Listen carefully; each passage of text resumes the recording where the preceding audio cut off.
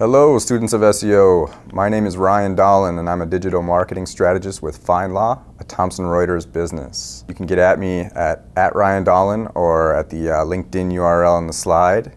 And today, we're going to be talking about OffSite SEO, understanding links and how they impact search. Basically, this is going to come in 4 parts. We're going to do a quick introduction into definitions. We're going to talk about links and how they have a direct effect on search results. Then we're going to talk about link building strategies and tactics. And finally, we're going to wrap up with a discussion of penalties, link analysis, and recovery. What is SEO? As we know, it's all about improving organic search visibility. Organic obviously means unpaid, and it's where you rank for your keywords on search engine results pages, right? So that's a SERP right there. You can see we did a Google keyword search, and the displayed search results make up what we call the SERP. So what is OffSite SEO? OffSite SEO is still about trying to rank for those keywords, but the optimization takes place outside of the content and the code on your website. So there are some opportunities to kind of build your brand and web presence offsite that include inbound links or backlinks, content marketing, social media, local search, video, and other things like social bookmarking. There are some of the big brands that you know: Vimeo, Yahoo, Yelp, YouTube. I think I see a MySpace on there. Wow. But today we're going to be focusing on inbound links or backlinks. So you might be asking, Professor Ryan, why exactly are we talking about this? I'm a busy college student. Why did I get out of bed?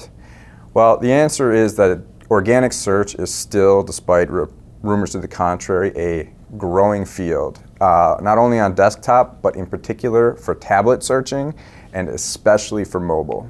So since we know that the goal of SEO is to rank higher than our competitors, right, we should consider the following very carefully when we talk about why offsite SEO is important.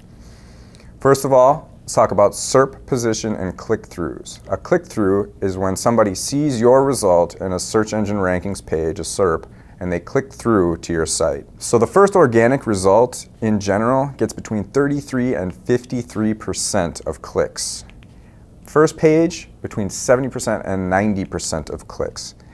And when you talk about conversion rates, that's the rate at which site visitors become buyers, customers, or subscribers, between 1% and 20%, depending on the niche or industry. What you basically have is that if you're a new brand without kind of an established mark or any sort of reputation to speak of, if you're not on page 1, you're already putting yourself behind the 8 ball in terms of your digital marketing strategy. It's really, really key that you do offsite optimization and you do it right. Another important factor is, and this is going to come up later when we talk about Google and what they expect, it's going to differentiate you from your competitors, and that's a good thing. To kind of get into offsite SEO, and as we discussed, we're going to talk mostly about backlinks and hyperlinks in general. We got to understand what the hyperlink is. So here we got a slide with the inventor of the internet, who says that, along with Merriam-Webster, an electronic link provides direct access from one distinctly marked place in a hypertext or hypermedia document to the same or different document. And basically all that's saying is what everybody already knows. When you click on a link, it takes you from one place on the internet to another. So next we're going to talk a little bit through an abbreviated history of search, because you can't really understand how a link impacts search without getting a little bit of background. So early search, we're going to call this the early to mid-90s. Search results were based entirely on keywords, just like you have on your site now, and they were picked up by the search algorithms, put into the indexes, and then picked out and offered as results. These are easily manipulated with keyword span, and you could add one single line of code in your website and you would rank number 1. Apparently not everyone knew that about that one line of code, but that was the way it was, and the result was search engines really didn't provide great results. So these are some of the early players in that game. You'll note Yahoo's original logo there on the right, very exciting. Middle search. I would say that middle search started in 1998 when Google came about. Search engine results were still based on the keywords on the page, but they now are also biased towards more popular or authoritative websites and web pages. And that's simply because more popular and authoritative websites are more popular and authoritative because they offer better answers and they offer better results to searchers. Unfortunately, a byproduct of this was the development of the link spam industry, which we'll discuss more later. But essentially, what became of the links at that point is that you could, just like keywords, manipulate them very easily to rank #1. Google, MSN, DMOZ, and Ask Jeeves were some of the search engines that popped up around this time. In response to the link spam industry, we kind of moved into the era of modern search. And I would actually say that's probably the last 4 or 5 years. So keywords and site authority or popularity are still the most important factors, but search engines have become more sophisticated. And they become more sophisticated in that they can now detect spam and potential manipulation better than they could before. The consequence is that when you use spam or other tactics that Google feels are manipulative, you're going to get slapped with the ban stick. You're going to get in trouble with Google penalties, which we'll discuss in part 4. So what was left after the cataclysm of middle search is Google, Yahoo, and Bing, the big 3. But make no mistake, the big dog in the room, the juggernaut, is Google. Google now controls 67.6% of market share for US search. And that's from ComScore. That data is fairly accurate, but this is my personal experience. That number is way higher. So we have 92%. 80%, 87%, 85%, you get the point, right? These are really, really large numbers. By comparison, Budweiser has a market share of 8.4%.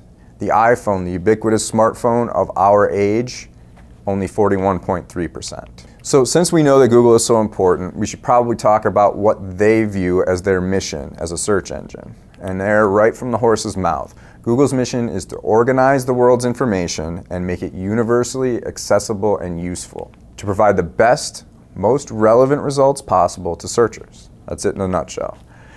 And they basically do that by ranking sites on how important or popular they are, in addition to the other keyword factors that we've discussed previously with Professor Allison. So let's talk about authority. Now, authority is being able to use your position of influence or knowledge to influence or manipulate others into doing what you want. What authority means to Google is that a site is trusted. Trusted sites tend to provide a searcher with more info and value. And basically, we want to know how sites develop authority for the purposes of our presentation today. So, how does anyone win any popularity contest? You got to vote. And the way that Google calculates votes is through links. So we're bringing it all together and back to the link. In Google's world, links that point from one site to another site serve as a vote. So if Google interprets a link from page A to page B as a vote, then Google is interpreting that link by page A for page B. More votes means more authority, which can mean better performance in the search results. Just how important are links to Google? Well, Google uses more than 200 ranking factors to determine search results. By some estimates, more than 90% of those ranking factors are related to backlinks. These are the 10 categories that Moz.com uses when it calculates its 200 ranking factors. You can see that half of them, right on their face, are directly related to links. The others have attenuated relation to links. Moz.com also, while we're on the subject, is a great resource, and here's a link to their 200 ranking factors. I recommend every single one of you go and read it. To recap, OffSite SEO is a digital marketing strategy that targets higher search visibility by improving the authority of a website. Links are at the heart of the web and are important to SEO because these links act as votes.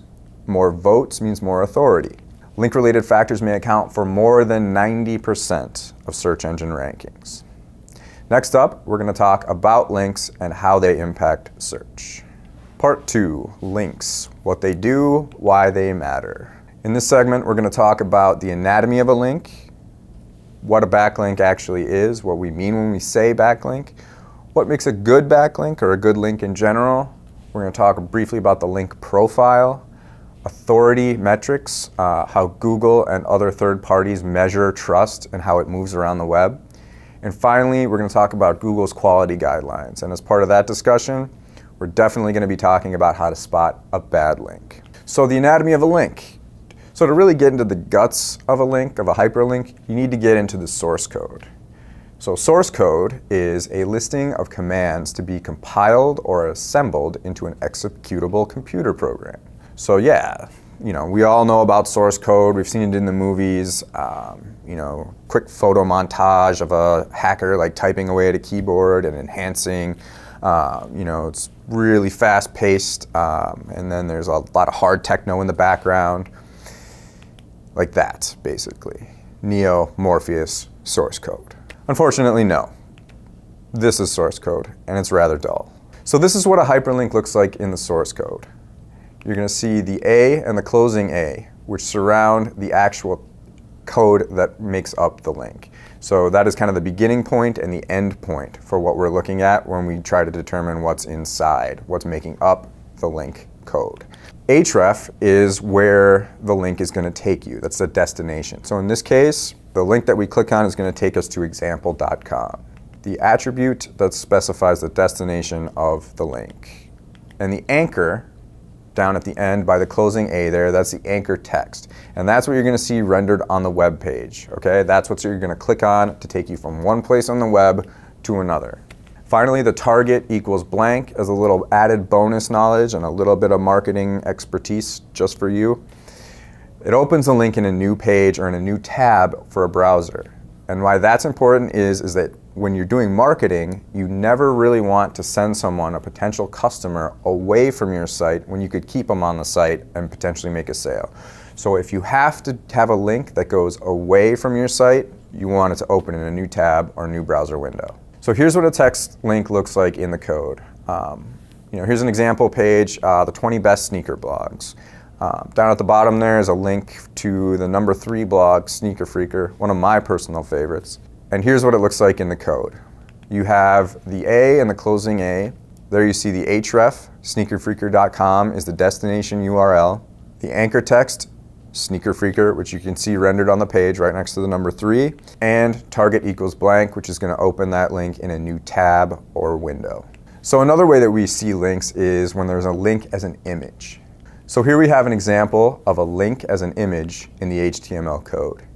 You can see that a lot of the attributes are the same as a text link, except for where the anchor text would be, there is a little bit of a difference in the code. IMG is the HTML tag that's going to define images. The src equals URL is the location where the image is on the website where the browser is going to go get it from. Basically what that means is that if you clicked on that link, the image would appear. But when it's rendered on the website where we're going to see it, it'll actually be a link that you can click on. The alt equals anchor is alt text, and that should ideally describe the image. Google can't read images, and neither can blind people for that matter, so alt text helps to describe the image to both search engines and sensory impaired searchers. And if for some reason Google can't load the image, or rather the browser can't load the image, it will display the alt text instead. Alt text and anchor text are very important, and both will be on the final, so you've been warned. Alright, so now let's look at the image link in the code. Here is, again, the 20 best sneaker blogs, number 3, Sneaker Freaker. This image is actually just an image. It's not the actual homepage of Sneaker Freaker. And here's what it looks like in the code. Now, there are a lot of styling elements in this particular link that we're just going to kind of black out and ignore for now because they just kind of confuse the issue. So again, you can see the A in the bracketed A at the top and bottom there. But what we're interested in is this IMG tag right there. That denotes that the link is going to be an image. And there's the src address where it's pulling the image from. And finally, there's the alt text, the 20 best sneaker blogs. Now, in reality, the 20 best sneaker blogs doesn't really describe the image, but it is probably an automated script, so it's just pulling in the blog name. If we wanted to do a best practice alt text, it would say something like Sneaker Freaker number 3 of the 20 best sneaker blogs. Maybe a little bit shorter, I don't know. Now that we've kind of gotten into what a link is, what it looks like in the code, let's talk about backlinks, how links impact search. So what is a backlink exactly? Well, here's backlink defined. An incoming hyperlink from one web page to another web page. Pretty simple, right? This kind of goes right back to the definition of a link. It's simply a way to get from one place on the internet to another. Here's the evolution of links in search. Early search, remember that hyperlinks were used for navigation only. In middle search, hyperlinks were used to quantify authority, and a lot of that went into being quantity over quality. The more links you have, the better off you were. In modern search, it's all about quality.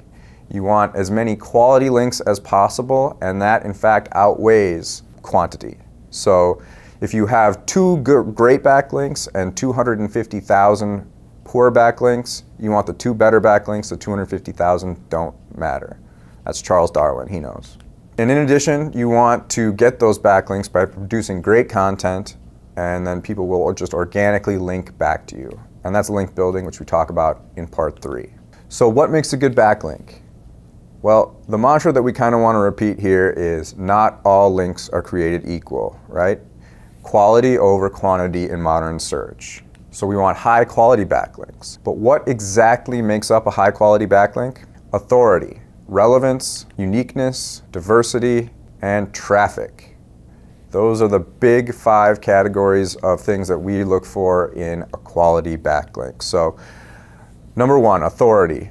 You want the site that's linking to you to be as authoritative and trusted as possible. You want it from a referring domain with high authority. You want the linking page and the site to rank well in Google. You want the linking domain to have a lot of referring domains of its own. So when we say referring domain, that simply means a site where there's a link pointing to another site. So referring domains to site A all have a backlink to site A on them. In turn, site A wants those sites to have a lot of backlinks to them. Here's an example. This gentleman is a young basketball player from Akron, Ohio, and I recently broke a story which says that he is actually moving back to Cleveland, Ohio to play basketball for his hometown team, the Cleveland Cavaliers. This was a huge story. Everybody was all over it. All of the media outlets wanted a piece. ESPN, they quoted me, they linked back to my site. ESPN is a massive authority in its space. It was a great backlink for me. I was really happy. Since it is such a big story, ESPN wasn't the only outlet to pick up my incredible blog piece, this great piece of reporting, this exclusive information. I also got links from places like baconsports.com, which has relatively paltry authority. In this case, while ESPN is obviously the superior backlink, baconsports.com, I'll keep it because, as we're going to talk about now, relevance. Relevance and context are important for backlinks because a link from a site or page with related subject matter is deemed to be more natural than a link from somewhere that is unrelated. So, for example, if I am selling basketball shoes and I get a link from a site that sells French Bulldog puppies, that is not going to be what we would call contextually relevant, and it would be a lower quality backlink than from a site like Foot Locker.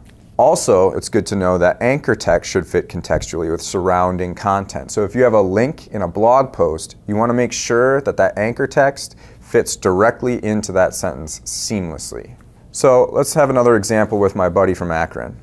I got that great link from ESPN. When we talk about relevance and context, it doesn't get any more relevant than ESPN for a story about basketball, right? Green check mark, great stuff. I also, though, get a link from CNN. Now, CNN is more a general news outlet, but the story that I've broken is big. It's so big that it's transcended sports. This isn't like a box score for a Yankees game. This is big news.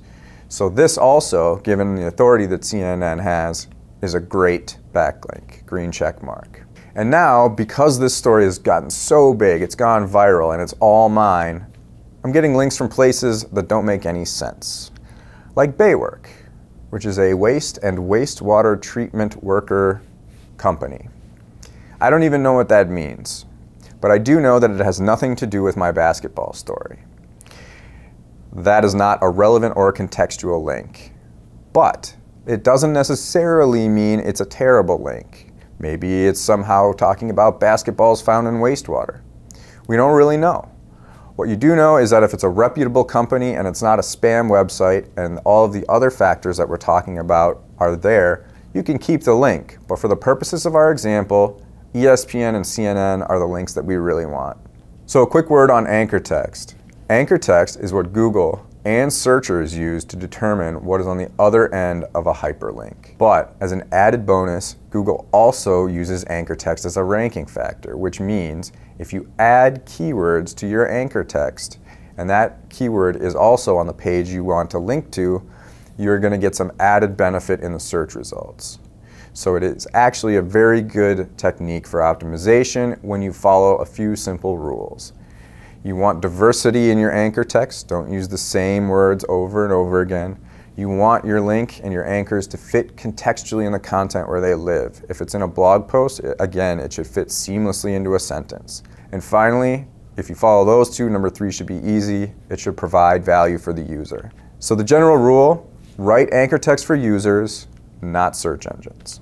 We can get into a little bit of trouble with anchor text in a couple of the following scenarios. If you over-optimize your anchor text, that is, if you use too many keywords, if it's too long, anything like that, you can run into trouble and get penalized for the link, or the link will just lose all its value, one of the two. Here we have an About Author section in which the author likes to tell us how much he likes writing about SEO, and in particular fashion, tech, and mobiles. He then also talks about how he likes to write about the best laptop brands, which is a link that links out to a spam site about laptops in the market and helps select from top 10 laptop companies, also a link to same spam blog. This is over-optimization and really would be pushing the limits of what we would call tolerable anchor text. And the second example is a lack of contextual similarity between the anchor text and the content around it. So here we have a little bit of a paragraph about keyword positioning as a KPI, and bam, right in the middle, click here for payday loans. It's a link that has nothing to do with the surrounding content and is most definitely spam, and possibly hacked in there. So back to looking at what makes a quality backlink. Let's get on again to diversity. Only this time we're going to talk about diversity in terms of having a good ratio of backlinks to referring domains. Remember, a referring domain is any other site that has a link that points to yours. So here we have mysite.com. It's a really original and creative example that I came up with. I am in fact the creative spark of this company. They would dwindle and die without me. And my competitor, who has the equally clever name of competitor.com. We both have 200,000 backlinks. 200,000 is a lot. How many referring domains, though, is the question. I have 10,000 referring domains for a 20-to-1 link to domain ratio. My competitor has 7. 7 referring domains for a ratio of something like 25,800 to 1. So clearly, I get the green check mark.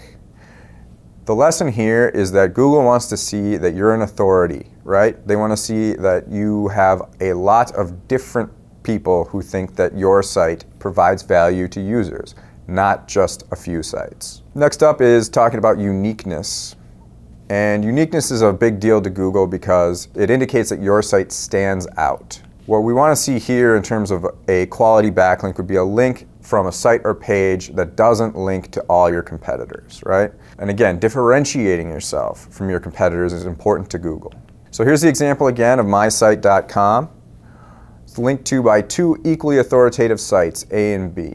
The problem is that site A, as all my competitors are milling around site A, because site A gives out backlinks pretty easily. Site B, on the other hand, is an informational site. It links out generally to other informational sites only. The fact that it linked to my site indicates that I have higher quality content and I'm a trusted source. So in this example, authority B gets the green check mark. Now, I want to make it clear that there's nothing wrong with a relevant contextual link from authority A. Just for the purposes of uniqueness, authority B is the better link. Finally, let's talk about traffic.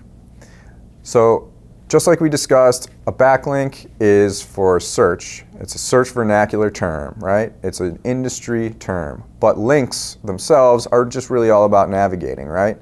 So a search engine authority should be a bonus that attaches to a backlink. Placing a link should be for the user. And what that means is that you should really strive to have content and a link that a user find useful. You want to generate traffic organically through the link just as much as you want to generate authority in the search engines. Here are some other important factors when it comes to determining the quality of a backlink. Links that are higher up on the page pass more authority than links further down the page. Pages with fewer links pass more authority than pages with more links. If you have fewer links on a page, it's going to be better for you in terms of backlink authority than if there were many links on the page. And links in the content are also better than links in static elements. When we talk about static elements, what we're referring to is the standard header, sidebar, and footer that we see on a lot of websites that have templates. And finally, we don't want links to be paid for, sponsored, or reciprocal. The real question now is, what do we do with links that are not high quality? So, getting rid of dubious links, you have two general options. Option one, delete the link. That's a great solution, but the problem is that a lot of times you don't have control over a lot of these sites where your links live. So if you want to do outreach, you can try and have the webmaster delete the link, but it's probably going to be pretty difficult. Option two, you can tell Google the link shouldn't pass authority, and you can do that in two ways, through the disavow tool or through the rel nofollow attribute in the HTML code for a link. The rel nofollow HTML tag, it tells the Googlebot not to follow the link. Let's do a quick recap, a quick review. There are three parts of the search engine. There's the crawler, there's the index, and there's the search engine itself. The crawler is what Googlebot is, and that crawls the HTML and feeds it into the index. The search engine then applies filters and decides if your page is good enough to be considered as a response to a query by a searcher. So in terms of links, what this means is that if Googlebot doesn't follow the link, it's not going to be recorded as a followed link in the index, and no authority is going to be passed. It's not going to be reported to the search engine as a followed link. So if no authority gets passed, the link really can't be said to manipulate search, which kind of gets you in the clear. But at the same time, it can still act as a simple navigational tool from one site to another. So this is a great example of when to use a rel nofollow tag. This is a tweet from Search Engine Land. I recommend you all follow Search Engine Land. They got great stuff over there. But this is a tweet, and tweets are user-generated content. Now, if this tweet passed authority, of which we have to assume Twitter probably has quite a lot, every Tom, Dick, and Harry out there would be on Twitter spamming 140 characters worth of links trying to build their authority with spam. So this is an ideal situation for rel nofollow, and here we see it in the code. You can see the typical link elements. There's the A bracketed in there, and there is rel nofollow right in the middle, which tells Google the link doesn't pass authority. So the only benefit that we would get is that somebody follows us on Twitter and clicks through organically. Here are some other times when using rel nofollow is good. Other user-generated content aside from social media, like a blog or forum posts. Links in static elements, which we just talked about, the header, the footer, and the sidebars. Any links you have paid for. Rel nofollow is bad whenever the link could actually provide you with authority. It's a legitimate endorsement of your site or your content, and it could provide value to users. One little caveat here is that, kind of just like getting a link deleted, you gotta ask for the tag to be applied on a site. But generally, a webmaster would probably be more disposed to adding rel nofollow than completely erasing a link. So I want to talk quickly also about the link profile. A link profile is simply an aggregation of all the backlinks that are pointing to a site. And in general, good links mean a good link profile, and what makes good links also makes a link profile good. Neil Patel here, founder of Kissmetrics and Crazy Egg, has a quote about how the link profile accounts for the vast majority of a site's ranking. Next up, we're going to talk about authority metrics and how that trust that we've built up through links moves around the web. We're going to start with the granddaddy of them all. What is Google PageRank? Google PageRank is the original method, and now is just one of those 200 ranking factors that Google used to determine a page's relevance or importance. So higher PageRank can lead to higher search visibility. It doesn't automatically mean that you're going to get higher search visibility. It's measured from 1 to 10, and it's based on backlinks. And right there is the formula for PageRank. And if any of you can tweet me in 140 characters exactly what that equation means, you'll get some extra credit. All right, so what does PageRank do exactly? This is Rand Fishkin. This is Moz's creator. He's obviously a wizard with his cauldron and fire, and he's another great resource to follow. So links on the web can be interpreted as votes. We already know that. But while all votes are initially considered equal, once Google runs the algorithm, pages that receive more votes become more important. And then they, in turn, cast votes that are more important as the algorithm continues to run. So PageRank has become a little more obsolete over the years. So we're going to quickly talk about two third-party metrics that have become a little bit more important in recent times. Domain authority, which was Moz's proprietary measure of search engine ranking prediction, calculates based on Moz's other link metrics. And those include linking domains, total number of links. And I only bring that up because right there you see the ratio that we were talking about in regards to referring domains to backlinks. The other important trust link that I use is TrustFlow from Majestic SEO. Majestic SEO has kind of a seed bin of trusted sites.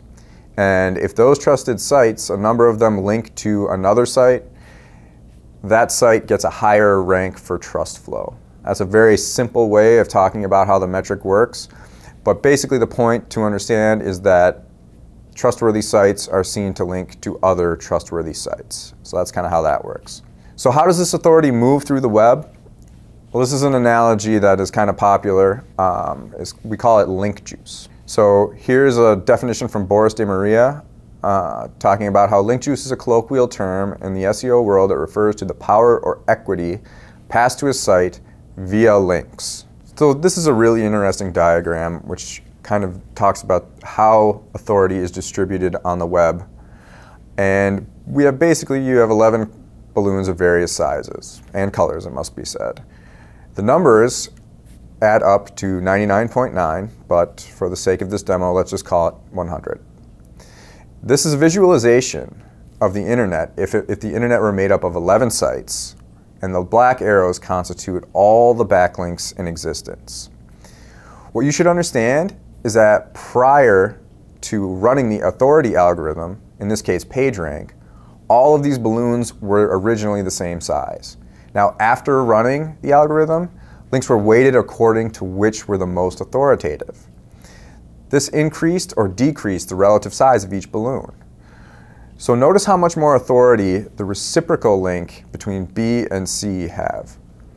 B has inbound authority either directly or indirectly from 8 sites it doesn't link back to. It has only one outbound link to C, and C only links back to B. This is the environment where we kind of see how links can be a little bit detrimental in terms of providing quality search results. But it's also a great way to understand PageRank and how authority moves around the web. So some quick caveats, internal versus external links. So internal links also pass PageRank. They also distribute authority throughout the site. But they're not going to be as influential in search rankings as external links. And the reasoning should be relatively obvious. A self-vote shouldn't count as much as a third-party vote when we're talking about a popularity contest. The second little caveat that I wanted to bring up is that we should think of authority less like juice and perhaps more like a candle. Using juice as an analogy kind of makes it seem like you could pour out all of your link authority and have none left. When in reality, it's more like lighting a candle. You have a big old candle and you're able to light a lot of smaller candles without losing any of your flame. A quick review of that segment. PageRank, Google's algorithm for measuring a site's authority based on the number and quality of backlinks that site receives, which it has in recent times been supplanted by third-party metrics like domain authority and TrustFlow. It's also good to know that link juice is the industry term for describing how PageRank flows through links, both internal and external, and transfers authority. So now that we've got a pretty good understanding of what links are, how they pass authority, and how that authority moves around the web, it's time to get into a little bit more science about how Google treats different types of links. Google has what's called the quality guidelines. The basics are pretty simple. You can follow them at the link at the bottom of this slide, but basically make pages primarily for users, not search engines. Don't deceive your users. Don't try to trick search engines into getting better rankings. Ask yourself, does this help my users? And finally, what we talked about a little bit before, just make your website stand out. I recommend you follow the link to the Webmaster Guidelines at the bottom of the slide here. We really don't have time to go through all of them, but it's really important that you understand how it works. So one of the key things that the Google Guidelines touch on are link schemes. Link schemes include things like buying or selling links that pass PageRank. Remember, we said that any links that you purchase should be rel no followed, and they should be in a place where they're going to drive organic traffic through the link. Excessive link exchanges. 1 or 2 link exchanges with sites in your niche, your business area, that's okay. But when it gets to be a large-scale operation and someone may or may not be making money off these link exchanges, that's going to raise a little bit of a specter of manipulation, and you're going to want to be really careful or Google's going to put the smack down. Large-scale article marketing or guest posting campaigns with keyword-rich anchor text. Article marketing and guest posting are great digital marketing tactics that have been turned to the dark side and used spammily to kind of generate backlinks that aren't deserved for content that's not that great.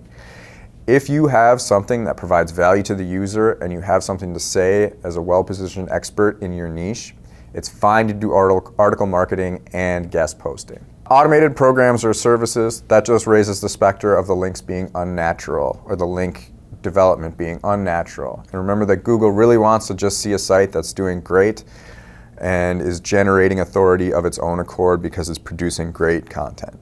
Finally, large-scale link networks like blog rolls or link wheels, that stuff is a big no-no.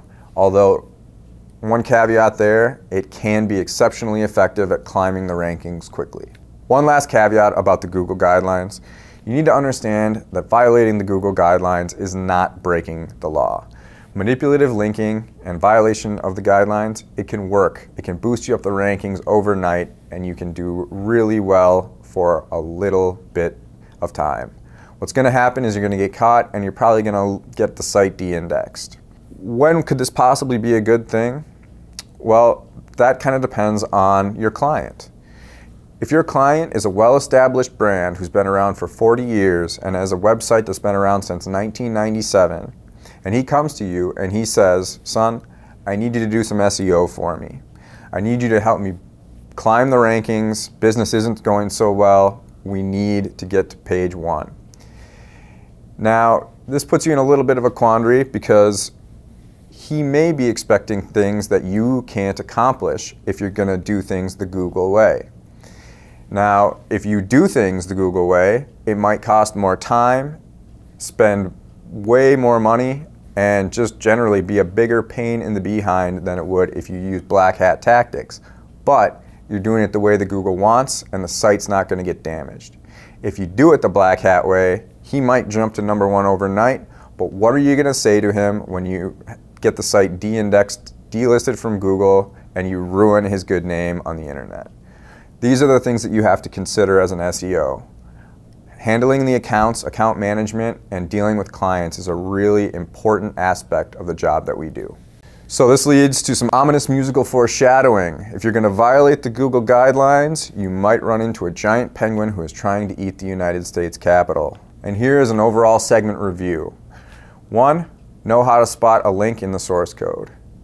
Good links have authority, they're relevant, they're diverse, and they're in places that will drive traffic to your site through them.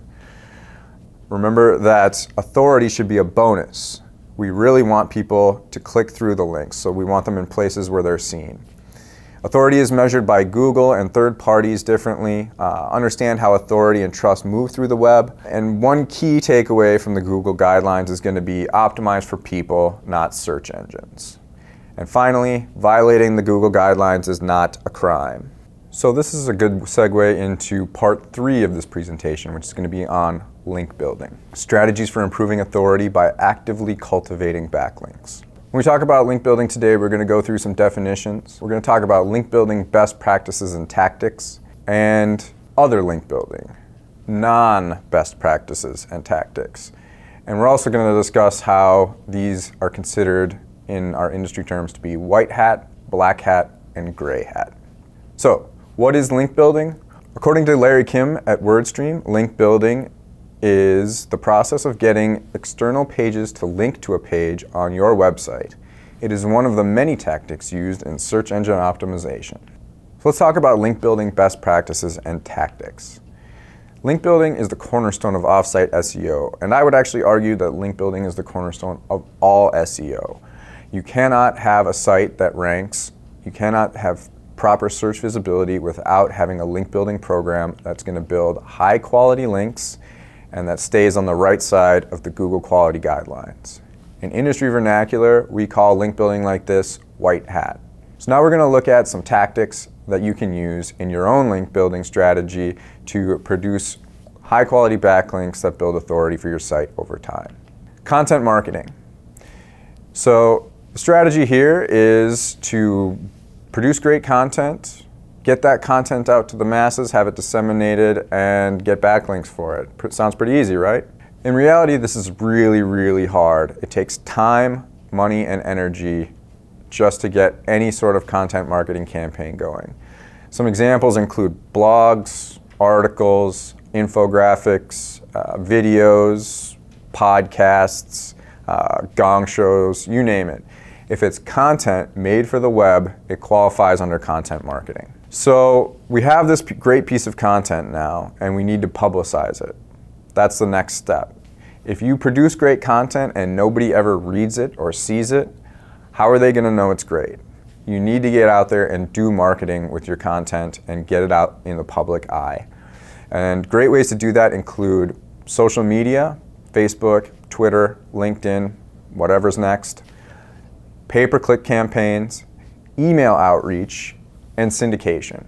You also need to become an authority in your niche and develop an audience.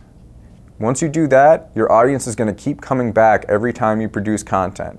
They're also going to share it with their audience. And in that way, you're organically growing the reach of your content, and over time, that's going to pay dividends in terms of SEO authority.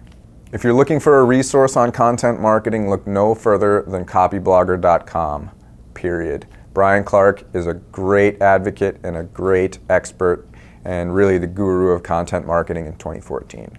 Another great way to build backlinks is through doing interviews. Interviews are one of the best ways to earn editorial links from high quality sources, according to Wizard Supreme Rand Fishkin at Moz. Good interviewees can include influencers in your niche, thought leaders who have perspective on your niche, so they might not even be involved in the business that you're in, but they understand certain aspects of it, like leadership or salesmanship, and have perhaps a unique way to present new ideas to your audience in your niche. And also, good interviewees include experts on a topic. Obviously, you want people who know your business and know what they're talking about. Infographics are a great way to earn backlinks in 2014. An infographic is a visual image, such as a chart or design, used to represent information or data. What you need to do here is create an awesome infographic, just like content marketing. Super easy, right? Just pull information out of the air and boom, out comes an infographic. In reality, it's very difficult. You need to have great designers, great creatives, and great developers in order to produce an infographic that really captures the imagination. But once you do have that infographic, you want to reach out to businesses and other parties that may be interested in hosting the infographic on their site and showing it to their audience again. Offer to write a custom intro, include a little backlink in there, and bam, you've built a link and you've provided value to another site owner, so they might come back and see if they can get more from you later on.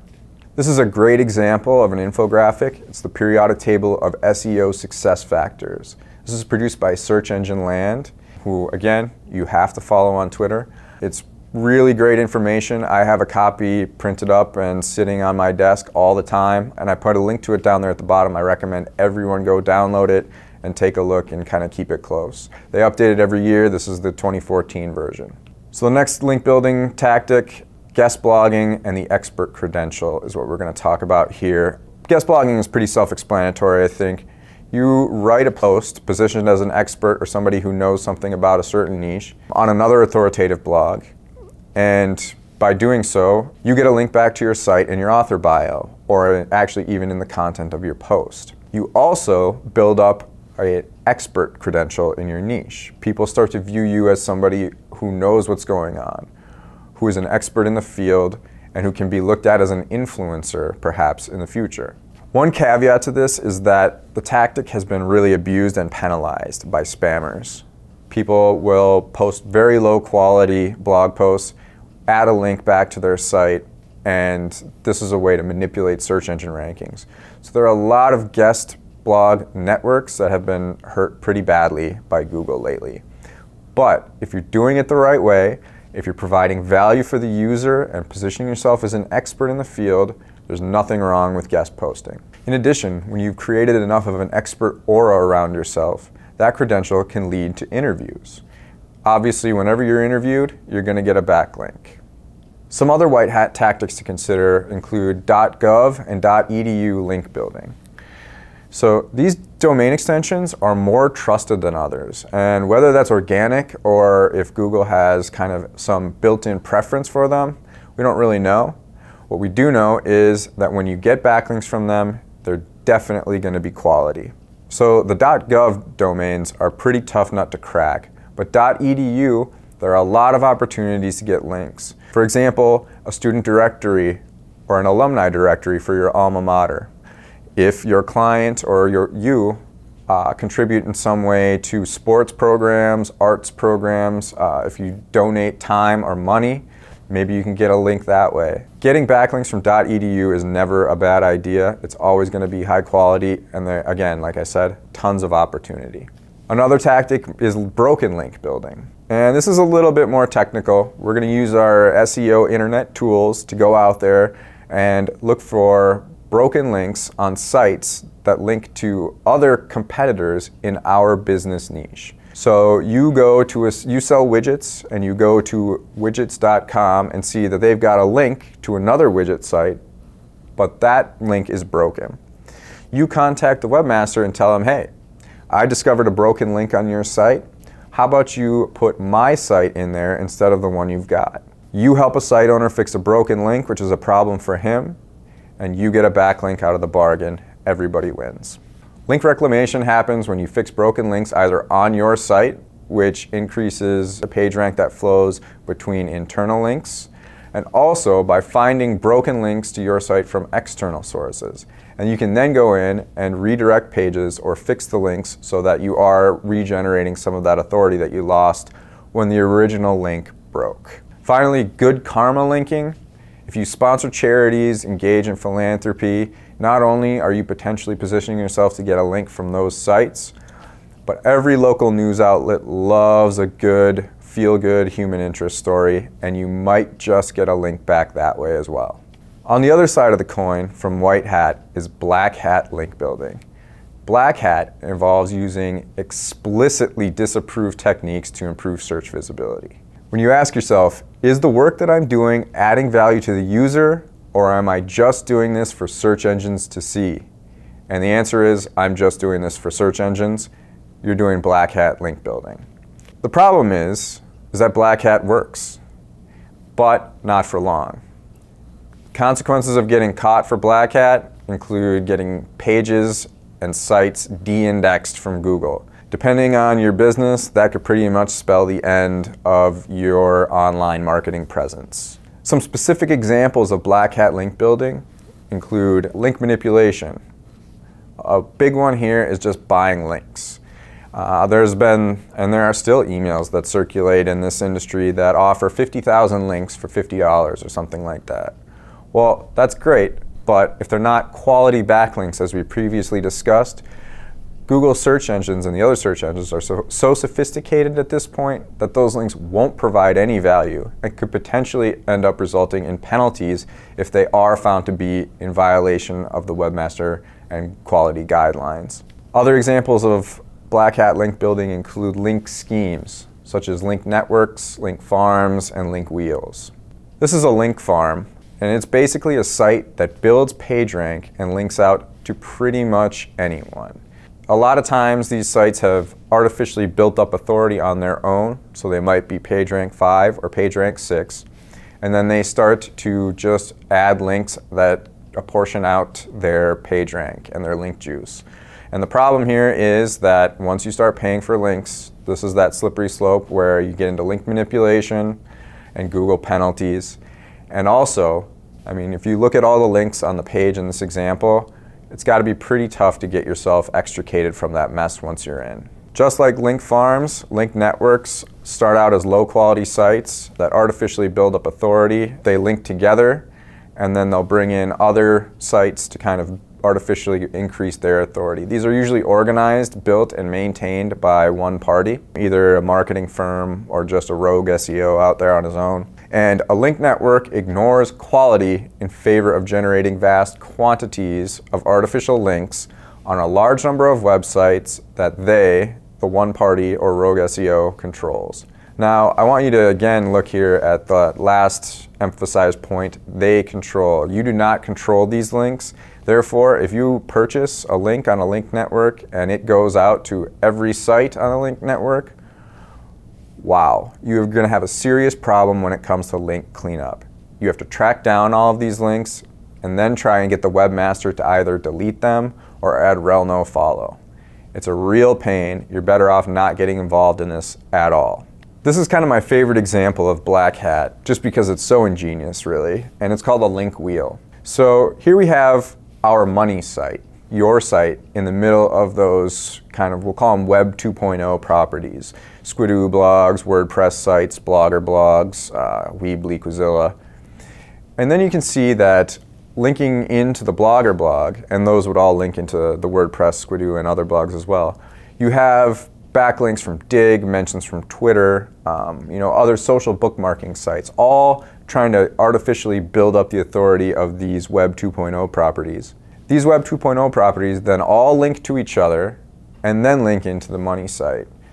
If you do this right, you can climb the search rankings in absolutely no time. But if you do it right and then it goes wrong, you're going to get banned for sure from the Google index. So again, use with care, know your client. Let's go back to the modern search is more sophisticated point.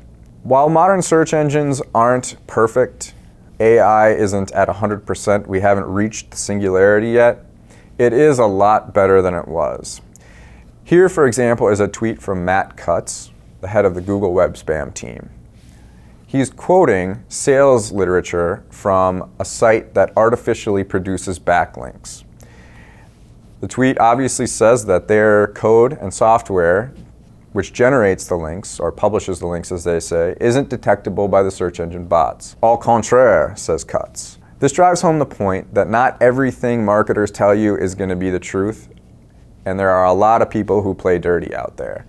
What used to work doesn't work anymore, and if it does work, it's not going to work for long.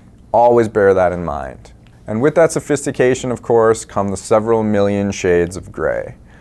Google's guidelines are not black and white. There's ample room to bend the rules before they break, and many, many people do. Again, the problem is that gray hat, just like black hat, works. There are consequences for getting caught, and you need to ask yourself what the client's goals are. Are you willing to trade long-term viability of your website for short-term gain? If you need to do any further reading on the darker side of link building and SEO in general, look no further than Black Hat World. If you can't find the answers there, I guarantee you there will be links to a blog that can answer your devious questions. To review, link building is the cornerstone of off-site SEO, and in my opinion, all SEO, and it takes many forms. You're going to want to stay on top of the best ways to get links from the most authoritative sources. You're going to want to use the white hat techniques and tactics to organically generate backlinks and provide value to users. If you're short on time and you're short on money, you can try going black hat, which are tactics that are explicitly forbidden by the Google quality guidelines, or gray hat, which are practices that may result in a site being filtered or penalized by Google's algorithms. Speaking of penalties, let's move on to part 4 of the lecture. All right, in part 4, we're going to cover penalties, link analysis, and recovery. So we're going to talk about algorithmic and manual penalties in search engines. Then we're going to talk about recovering from those penalties. And finally, we'll do a brief introduction to link analysis. Just to review, modern search, remember, is all about the user and having quality that is going to provide value to them. Google has developed algorithms that filter or penalize pages that use manipulative practice to gain search engine ranking. And if you don't provide value to the user, you're definitely going to get pinched for that. Penalties can be applied by algorithms, which happens automatically, or by people, which happens manually. So algorithmic penalties are done by math. They're filters that are appended to the search engine, and they're automatic. You're going to have a page maybe that has a few bad links to it, and Google is going to take away the authority for a lot of those links, and your page is going to drop drastically in the SERPs. That's not going to drag your whole site down, and if you remove the links, you might recover. But what you need to know is that's automatic. It's not somebody doing it on their own. What usually happens when that page gets penalized is that when you take corrective action, it's going to come back after that algorithm that penalized you is updated. So for some algorithms, the time periods for updates are shorter, some are longer. Most link spam algorithms are around 6 months apart.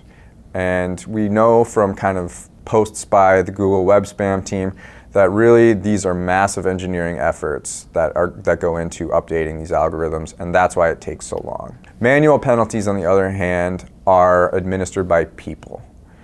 And Google will automatically take action if a person that works for Google finds a website that is violating the quality webmaster guidelines. Punitive measures can include de-indexing of a page or de-indexing of a full site for a set period of time or an indefinite period of time. Penalties generally do have expirations, but the problem is if they expire and you haven't corrected the issue, you're just going to slip right back into the penalty status. And you can get a link directly to the manual penalties information at the bottom of this slide. So one algorithm change that I wanted to talk about in particular is Penguin, which is also known as the Web Spam Update. This algorithmic filter was rolled out in April 2012, and it targeted web spam generally and link spam specifically. And remember that link spam is any of those manipulative linking practices that produce unnatural links, which includes the black hat link building techniques that we just discussed. Penguin 2.0 rolled out in May of 2013, and that was geared towards more precisely targeting pages rather than entire sites. At the bottom here, you can see an analytics graph of what Penguin looks like. So on April 24th, the site was hit with Penguin. You can see that the traffic got cut down to almost nothing. And when there was a recovery, quote-unquote recovery, on May 26th, the traffic did not go back to the pre-Penguin levels. When we talk about recovering from penalties, manual penalties are going to be a little bit easier because you're going to get notified automatically in Google Webmaster Tools. There's a little tab that says Manual Actions, and if you click on it and it says that there's a penalty, it'll tell you what that penalty is and what you can do to fix it. Once you've kind of taken that corrective action, then you submit a reconsideration request, a direct line to Google, and you'll find out whether they're going to lift the penalty or whether you need to take further steps. For algorithmic penalties, it's not that simple. You're going to need to use link analysis to determine the cause of the rankings or traffic drop, and then take action based on that research. Wait patiently. So, what's the timetable on recovery? Well, there isn't one. Even with manual penalties, it can be a real crapshoot. You don't know exactly what they've found. Sometimes the Google team is not very prompt in their communication with you, and it can really kind of become a real pain. So the best advice, a little bit tongue-in-cheek, don't get penalized in the first place, huh? So when we talk about link analysis, I'm going to do a quick intro just because that's going to be the focus of our tactical lecture. What we talk about when we talk about link analysis is keeping track of the links to your site. That's all the links in your link profile. What we want to do is we want to monitor almost continuously what's going on. That way there won't be any surprises. We can keep an eye on potential issues. We can track any changes, massive additions of links or a lot of links that get deleted, for example. And we can also eventually find new opportunities for linking by kind of keeping an eye on what industry experts are doing with their blogs and their sites. Finally, when we talk about link analysis, I really want to stress that you need to document everything. And we'll talk more about that in the tactical lecture as well. So to review, link-related algorithmic penalties are automatically applied. There's no notification, and it requires link analysis to diagnose and fix. As we've talked about, there's no timetable for recovery there. Link-related manual penalties result from a manual review of the site and reveal linking practices that have violated the Google guidelines. You're going to get a Webmaster Tools notification and also a direct line into Google to tell you what you need to do to lift the penalty and when that penalty has in fact been removed. And finally, like I said, there's no recovery timetable. It's just best not to get penalized in the first place by doing really good link analysis, not engaging in black hat, and generally being a good web citizen. We're almost there. We're almost to the end. Conclusion, key takeaways. So if you're going to take anything away from this, I want you to have kind of picked up on some key skills. Know how to spot a high quality link versus a low quality link. Remember, authority, relevance, and diversity are the big three things that you want to look for. Know the Google guidelines, be able to recognize violations. Know what's natural, know what's unnatural, be able to kind of look at a link and say this is manipulative, this anchor text is unnatural, this is a sidebar link that's not no-followed. Be able to identify those things, and then you'll have a better reference point for how to proceed as an SEO. Building links is a necessary part of offsite SEO, and it is the #1 skill that offsite SEO requires. If you do it the right way, it's going to be hard, it's going to be time-consuming, and it's going to be expensive. If you do it the wrong way, it can be quick and easy. Be able to speak intelligently about the pros and cons of each approach with your client, in addition to being able to actually carry out these independent strategies and tactics. And finally, we really want to be able to do quality link analysis in order to assess penalties and kind of aid in recovery. I also want you to understand that there are certain things that you can do that are always going to work when it comes to offsite SEO. Producing great content that people want to share and link to is always going to get you results, but they might not be as quick as you want or as cheap as you want. In addition, you got to work hard to spread the word about that content through outreach. Social networks like Twitter, Facebook, and again, whatever comes next. Posting blog comments, post on forums, direct email. Position yourself as an expert and get the word out about the stuff that you're producing and how great it is. You also want to patrol your territory, police your grounds, know what's happening on site and off site. You will be the better for it, your clients will be the better for it. And finally, be educated about what's going on right now in SEO. The game changes every single day, sometimes twice a day. If you don't keep up, you're going to get left behind. So that about does it for me. I want to thank you all for joining me today, and I hope that this is a useful tool for you to better understand offsite SEO, how to build links, and to become better digital marketers. Thank you.